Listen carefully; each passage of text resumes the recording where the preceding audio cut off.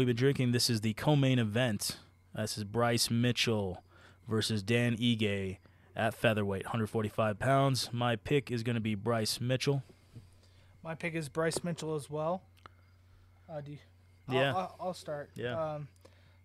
Bryce Mitchell is. We don't need to say that he's a wrestler.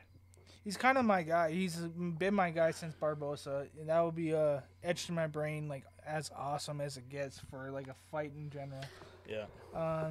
He knocked him down. Thug nasty. Thug nasty. Thug nastied him. He raps. He turned himself into a verb. Actually, you know what? Thug Nasty was on our first podcast ever. Yeah. Remember that? It was about like 9-10 months ago, like brilliant. last November. That's crazy. He lost to Topuria. Yeah. But he was our pick, and he's our guy, dude. He's always been our guy. Yeah. It puts the pressure. Doesn't have a lot of power on the hands, but he did knock down Edson Barboza 2 fights ago. We were high on him. We still kind of are high on him, and he puts the pressure. He knows how to throw some punches at fake punches and go for takedowns. He just doesn't stop with the pressure with the wrestling. Yeah. For Ige, his key to victory is takedown defense. If he's able to stifle at least some of these takedowns and use his power and hand speed, he's gonna have a chance in this. But if he can't stop it, it's gonna be a huge problem because that's all Bryce Mitchell does is the pressure and the wrestling. Yeah, it's basically that. If Mitchell can't get the takedown, then Ige wins. If that's it. That's it. But Mitchell. Are we still talking? What are we talking for? Mitchell is minus 190, 190 to make 100. He's got a slightly better ranking. He's beaten slightly better guys, but Ige's, he's a good striker, man. But the problem is, about 3 fights ago, he fought Evloev. Movskar Evloev, and it wasn't. I mean, Evloev's a really good wrestler, talented fighter. Obviously, a guy who's in the top 5, I think now. But it's not the fact that Ige lost. It's the way that he got taken down a little too easily without putting up much of a fight. And it's one of those things where it's like if you don't have that fight to try and fight off the wrists, just have some will against placement. it. Head placement. Standing too close in the second and third rounds. Like Ige likes to in the first round keep the distance. The second round he gets a little closer, etc. If you don't want to keep the distance, if you don't want to throw feints and make sure you're stopping the wrestlers. Yeah, man. Against a wrestler caliber of Mitchell, not saying Mitchell is Evloev's level, but Mitchell is good. He's a strong grappler. He can take aggressive.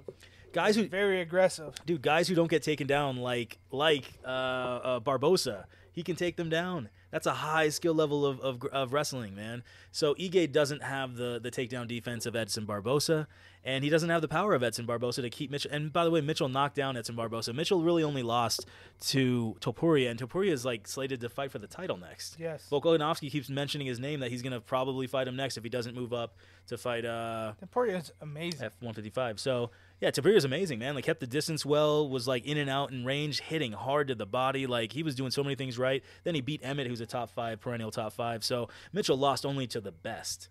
By the way, that was a dismantling of a fight. It was. And I was so rooting for Mitchell because I'm such a Bryce Mitchell fan. Yeah. We like his energy, his personality. This might be a bias pick, but I'm still picking Mitchell because of his pressure. Yeah, I mean, Ige, hey, listen, Ige's a ranked fighter. He's top 10 as well. Mitchell is also ranked. It's just style matchups here, Like Mitchell doesn't throw with power, even though obviously he knocked down Barbosa. But Ige is just one of those things where it's like, has he improved in 1 year? It's been about 1 year since the Evloev fight where he got taken down at will. Has he improved enough? He's only fought 2 strikers in the last year, so it's we haven't seen it. He hasn't been tested. But guess what? You're gonna get tested by someone like Bryce Mitchell. Because Bryce Mitchell, he's a specialist. That's what he does. In your face. In your face.